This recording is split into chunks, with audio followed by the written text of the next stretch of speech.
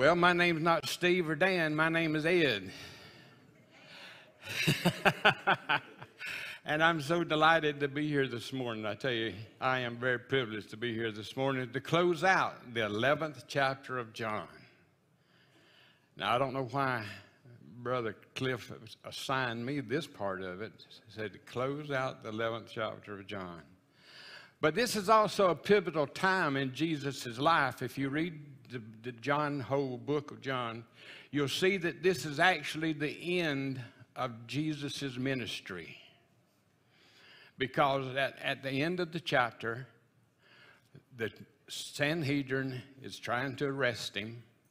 And when he gets back to Jerusalem, which is starting of the 12th chapter, then he is from there to the end of the 21st chapter, he is in the throes of headed to the cross. He knows what's going to happen to him. He knows everything that's going to go on. But Jesus has been teaching and instructing not only his 12 disciples, but also the people now for about 3 years. And during this time, he has performed miracles beyond belief. From turning water into wine, from healing the sick, from making the blind to see, feeding crowds with such a little bit, then raising Lazarus from the dead. So this morning, the title is Why Jesus Must Die. And this is taken from John's writing this morning. So the first thing I want you to see is the problem. The problem. And we're going to read verses 45 and through 48 of the 11th chapter. Then came many of the Jews which came to Mary, and seeing the things which Jesus did, believed on him. But some of them went their ways to the Pharisees and told them what things Jesus had done.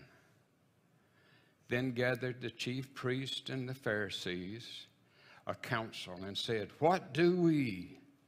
For this man doeth many miracles. If we let him thus alone, all men will believe on him, and the Romans will come and take away both our place and our nation. The teachings and action of Jesus has caused many to believe in him, but also has caused him to have a lot of enemies. I know for a fact that as a spreader of the gospel, you have a lot of friends. You meet a lot of people, and they come to know Jesus Christ. But also, if you're not careful, your back's going to get stabbed once in a while, because people's hearts are hardened, and they're not going to accept the gospel that you're spreading, just as Jesus. His life and his actions have also not gone unnoticed by the religious leaders of that day. They have come to see Jesus as a threat to their power, their authority, and their control over the people. If you read the New Testament, you know that they have so many rules and regulations, they have so many traditions that even the Sanhedrin can't keep up with all of it. But yet they expect the people to. So Jesus is a threat to those people. He has been accused from having demons to being blasphemous against God. Although his being God's son, they have not recognized him as such. So this brings us today to the scripture and the question, why must Jesus die? This is actually a threefold problem. And the first problem is, after seeing Jesus raise Lazarus from the dead, And Jesus deliberately performed all his miracles before many people. The reaction of many was to believe in Jesus. It makes a preacher feel good, you know, when he prepares a sermon, he gets up and he presents that sermon to you, and then you come, so many people come and they give their life to Christ. It makes a preacher feel good. So I can imagine how Jesus felt when he preached and he gave so many wonderful teachings, and many come to believe in him. So what does it take for people that don't know Jesus? What does it take to cause you to come to know Jesus Christ? What did it take to cause you to come to know Jesus? But I want to emphasize just one word in that verse 45. And it says many. Many came. And I'll do another one pretty soon. Many, it says, saw and believed him. Have you ever seen a service, or have you ever been in a service where many heard and believed? What kind of feeling did you have when you were in that service? So I can imagine what kind of feeling Jesus had when many people came to see him, to believe in him. One time I was invited. This is a true story, not a preacher story. I was invited to preach in a church where Lynn and I were the only one different. The rest of them was blacks. Now, if you've ever been in the South, you know what I'm talking about. Lynn and I were the only two people in the church other than the blacks. But after several hours of worship, and I gave the altar call, every person in that church got up and came forward, and I thought it would throw me out, but every one of them kneeled at the altar and started praying. I have never heard such praying and crying and shouting hallelujah and all the other things that they said. And it amazed me. So when we were on, after a while, when everything was over, Lynn and I were on our way to lunch because it was about 2:30 in the afternoon. Now you think about you getting out of church at 12 o'clock. We started at 10 and it was 2:30 when we got out. I told her, I said, Lynn, honey, I think that's the most spiritual service I've ever been in my life. So I can imagine how Jesus felt. We hear, and sometimes we're like the next verse when it says some, not many, but some, ran to tell the Pharisees what Jesus had done. Their hearts were so hardened, just like ours is sometimes, to the wonderful sight and meaning that they had just witnessed. But have you ever done something and somebody run and tattletale on you? I used to have a little sister. She was a sister older than me. If I didn't do exactly the way Daddy told me, I get told on.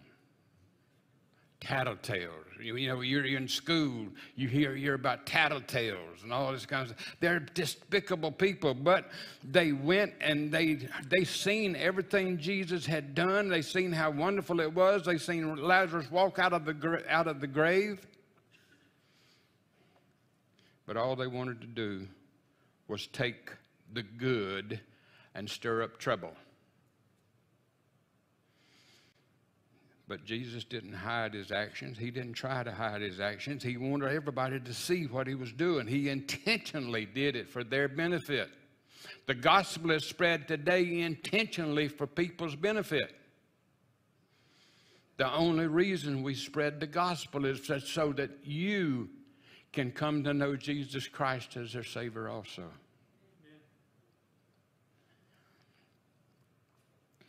Yet some believed and some did not. But what is it about God's good work that causes a division among people? I know that you've been in churches that had a problem. You know, we used to call it conference. Now they call it something else. We would have conference in church, and there was always somebody that was against anything. No matter what it was, there was always somebody against it. And they seemed like their voice was louder than the ones that was for it. So these people that went and run and told the disciples what was going, the Sanhedrin what was going on, that Jesus was down there doing all this, and all these people were coming to him, it was a problem for the Sanhedrin. It was a problem for the religious leaders. But all of it was undeniable, even despite the efforts of the religious leaders to stop him. They couldn't do it. But anyway, that's another part. But the second part of the problem is that the religious leaders were afraid that everyone was going to believe in Jesus because of the signs and the miracles and the teaching he was doing. Everybody was coming to Jesus.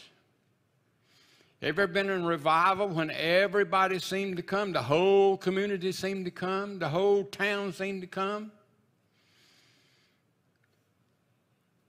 So they were afraid of what Jesus was doing was affecting them. And the problem is, because of the Pharisees and the chief priests didn't believe in Jesus, no matter what kind of sign he had done. But they couldn't deny it. You see, they see all these signs, and they didn't have any to draw the people back to them. The people were going away, but they didn't have any to draw back to them. So they were losing their little power chairs. They were losing their little power stations. They were losing their authority. Therefore, they said, we can't tolerate him. His competition poses a great threat to their rule. They therefore became Jesus' most bitter rivals. Oh, we have rivals in the church. If you don't believe it, walk outside these doors and see what's going on within a block of this place right here.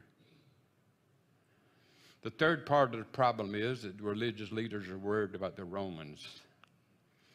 You see, at this point of Israel's history, Jerusalem, Judea, Galilee were all under the ruling power of Rome. And it's kind of a strange situation they had with Rome anyway. The ruling Jewish elite had carved out a way of more or less governing the nation and maintaining their temple worship under the pagan Roman authorities through obtaining Rome's toleration for the Jewish religious sensibilities. Oh, the Jewish religious people, they thought they had it made. They were under Rome. Rome's not going to bother them as long as they keep Rome satisfied. So they were afraid of losing their comfort status. They were afraid of losing everything they had. So what did they do? They called a council of the leaders. And the question was asked, what do we do with this man? What do we do with this man? He's causing a lot of problems. They admitted the miracles of Jesus. You know, people says that there's such thing as an atheist. Well, atheists got to believe in God to be against him. The Romans had to believe Jesus' miracles to be against them. But their hearts were so hardened that it caused them to resist all claims of Jesus on their lives. How hard is your heart? It doesn't take Satan but just a little bit to harden your heart so hard you walk out of this place this morning and said, oh, he's full of, you know what? You find problems when you try to change everything. So, what are you afraid of losing this morning? Are you afraid to give Jesus everything you've got? Are you afraid to give Jesus your whole life because of something you might lose? It's not worth it. It don't matter what you got, or no matter who you are, or no matter anything about it. Whatever you got is going to stay here. You're not going to take any of it with you. I've never seen a hearse with a Brinks truck behind it. I've never seen a casket that was full of money. I've never seen a casket that was full of diamonds and gold or bottles of alcohol, but I've seen the casket with people lying in there that I thought that I'm afraid for them. Too late. So, what are you afraid of losing this morning? But now let's read some of what they had thought was going to be a solution, or the prophecy. In verses 49 through 52 of this same chapter, and it says, and one of them, named Caiaphas, being the high priest that same year, said unto them, you know nothing at all. Now consider that is it expedient for us that one man should die for people, and that not the whole nation should be perished. And this he spake not of himself, but being the high priest that year, he prophesied that Jesus should die for that nation, and not for that nation only, but also he should gather together in one the children of God that were spread abroad. Caiaphas was the high priest that year. Now, I don't know how much you know about Roman history. I don't know how much you know about the Jewish relationship with the Romans. But the Roman governor selected the high priest each year based on how much that priest could pay for that position. I don't think I want to pay for a position to be in the church. God's already paid for all of it. So Caiaphas told, after they called everybody together. Now this is a whole Sanhedrin. It's not just the priests and the Sadducees and the Pharisees. It's every one of the religious leaders. And there's many priests in the temple. He says, you're nothing but a bunch of dummies. Can you imagine the United States president standing up in front of the House of Congress and say, you're nothing but a bunch of dummies?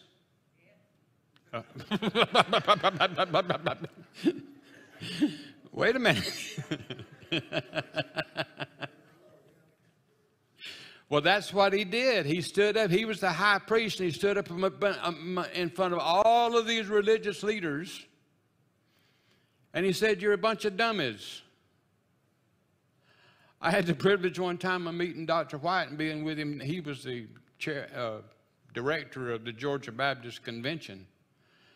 And he was talking about all the people at the headquarters of the convention. And he said, Brother Ed, he said, what do you think is wrong with the headquarters of the convention? I said, you're top heavy. Get rid of a bunch of those people you're paying up there that don't even have a job. And he looked at me and he said, you really mean that, don't you? I said, yes, sir, I really do. But that's not the same thing that why Caiaphas was telling those elite people, you're nothing but a bunch of dummies. You don't know what's going on. You don't even know that it's better for one man to die than all the nation should perish.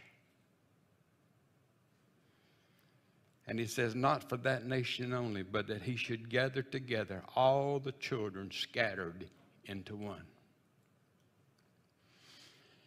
His statement was one of the most profound that any man in the Bible has ever said. Yet he didn't understand anything about what he had just prophesied. It did not come from his heart, because God had put the words into his mouth. The song that we just sang, the vilest person, God can use to carry out his wishes. He can change the vilest person that you can imagine. Just as he used Balaam back in Numbers.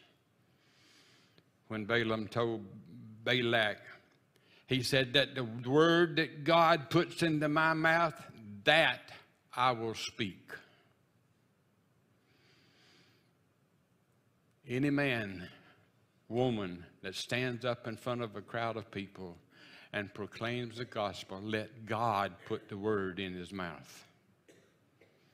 Don't let it be his own. If God can cause a donkey to speak, he can certainly cause a man to say what he wants him to. And you know, that story has always amazed me. Being an old farm boy, I said, if that mule starts talking to me, I'm leaving. But God was telling them exactly what was going on, but they didn't understand it. You ever have a feeling that God's talking to you? You ever have a feeling in your heart that God is saying something to you and you just don't really understand what he's saying? Well, just stop and listen.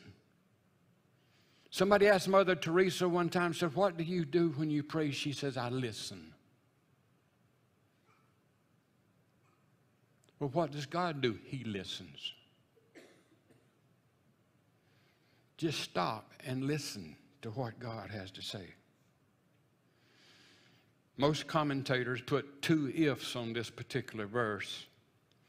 And it says if John was referring to the Jews of the dispersion, which was a captivation of all the Jews at that time, this will be fulfilled at the second advent. But if he was referring to the Jews and the Gentiles becoming one, this will take place in the millennium. But it doesn't matter, regardless of when it's going to happen, you can rest assured it will happen just as God promised. Amen. And I ran across this, and I said, and my mind is sometimes works in strange ways. I said, I wonder how many promises God has made to man in the New Testament. So I started researching. And I filled up about 3 pages. I wrote down the promises I found that God had made to man in the New Testament. But just rest assured, every one of them will be fulfilled. Every one of them. So the problem and the prophecy. What are we going to do about it? The result of the plot and the promise. Verses 53 through 57. Then from that day forth, they, being the council, took counsel together to put Jesus to death. Jesus therefore walked no more openly among the Jews, but he went thence unto a country near to the wilderness, into a city called Ephraim, and there continued with his disciples. And the Jews' Passover was nigh at hand, and many went out of the country up to Jerusalem before the Passover to purify themselves. Then sought they that for Jesus, and spake among themselves as they stood in the temple, what think you, that he will not come to the feast? Now both the chief priests and the Pharisees had given a commandment that if any man knew where he were, he should show it, that they might take him. There had been other times that the Pharisees had tried to take Jesus to put him to death.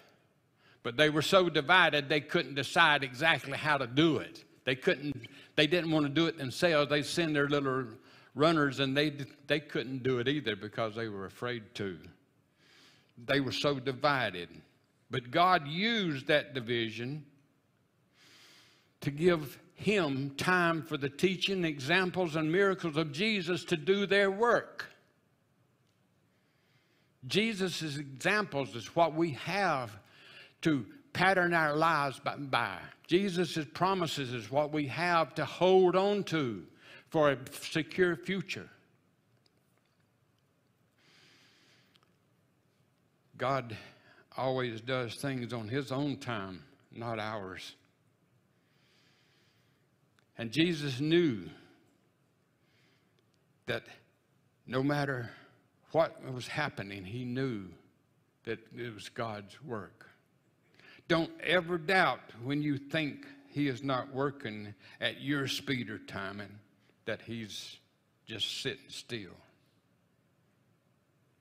Be patient. One of the hardest things I ever had to learn in my life was to be patient. When I became a preacher, I wanted to do it right now. I wanted to do it right now. I want to do it right now. Well, God told me one time, and he threw me out of the pulpit, and he says, be patient. Amen. About a year and a half later, he sent me to another church. Yeah, I was patient. I learned to wait on God. I learned that God doesn't work in my time. He doesn't work at my speed. He works at his own. But this time, the whole council was in favor of stopping Jesus, even if it meant putting him to death. Even if it meant killing the Messiah. They didn't know that. Even if it meant putting him to death, it was worth it to them to stop him. And from that day, the Sanhedrin made the final decision to destroy him.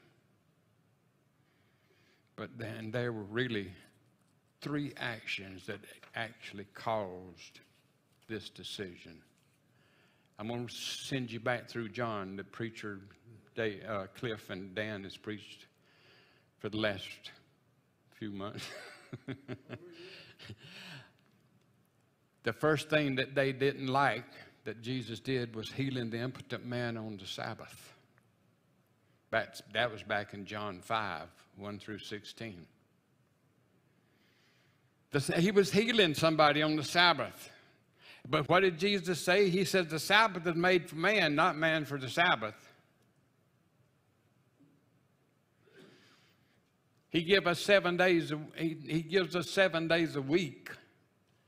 Now the Bible says he worked 6 days and rested one.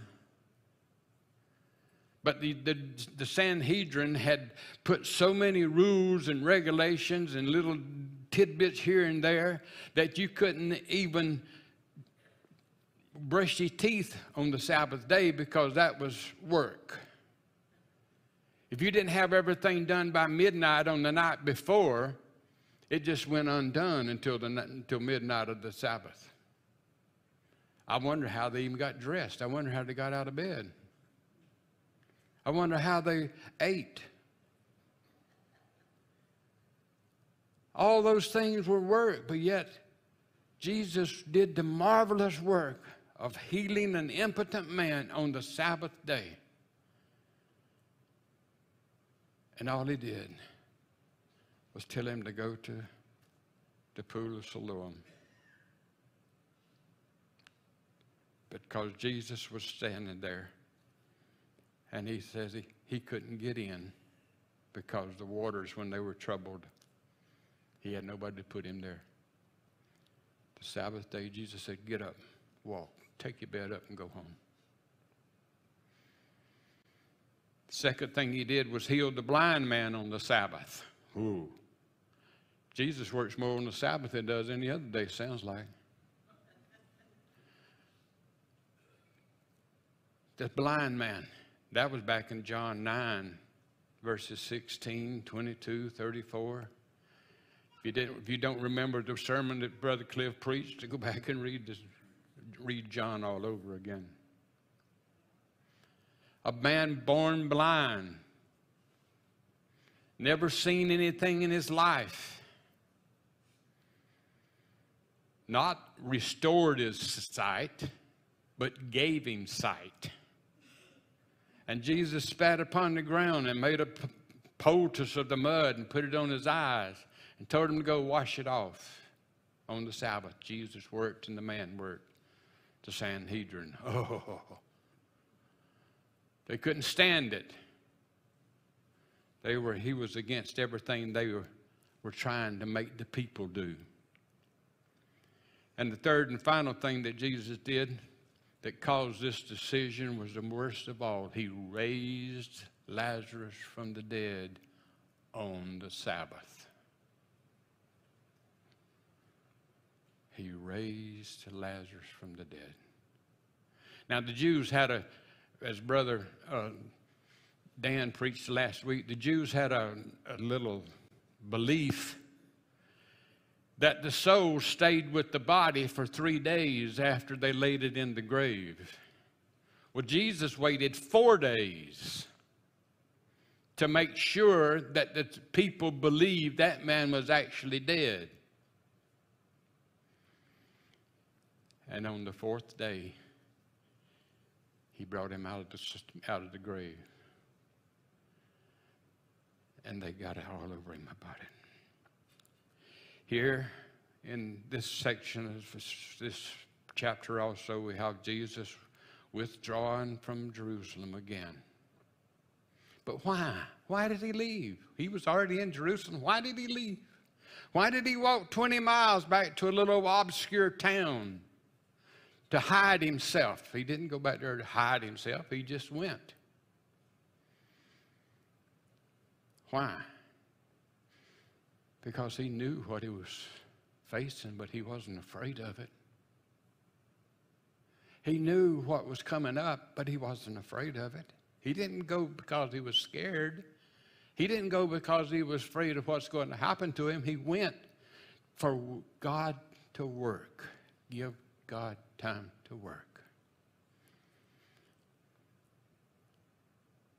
It was because he understood the way God works and the works of God. As a result, he adjusted his own behavior accordingly. Ooh. Let me ask you a question.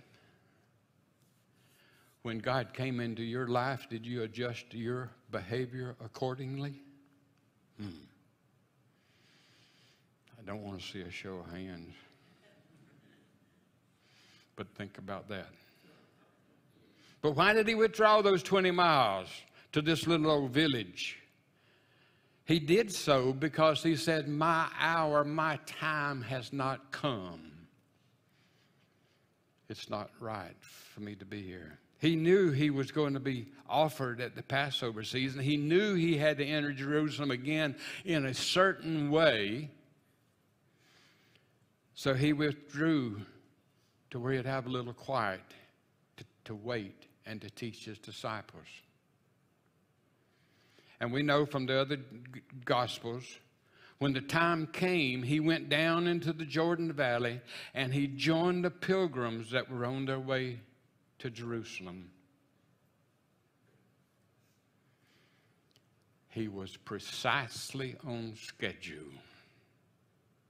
He was doing exactly the time he was supposed to be doing it.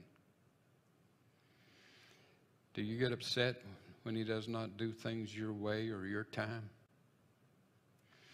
John wrote that the Jews' Passover was at hand. And that's, that's kind of an interesting statement right there in verse 55. And the Jews' Passover. The Jews' Passover.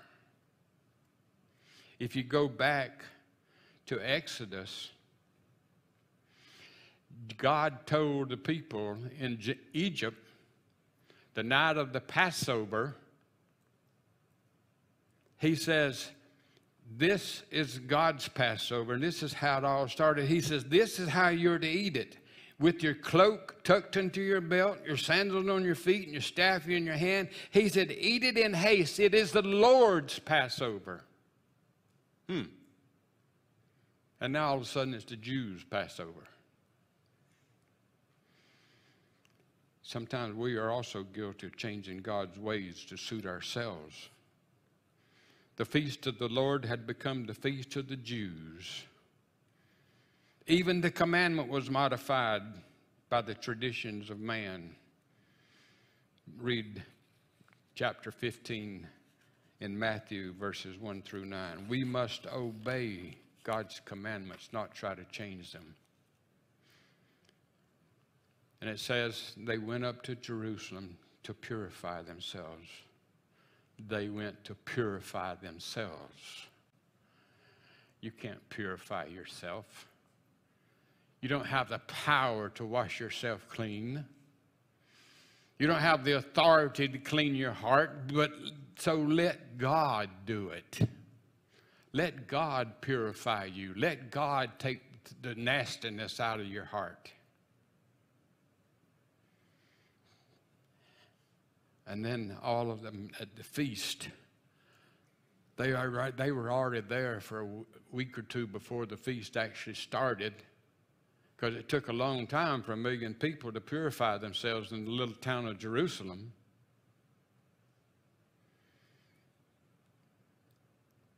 The question, what do you think? Will he come to the feast? Will he show himself? Is Jesus going to be here?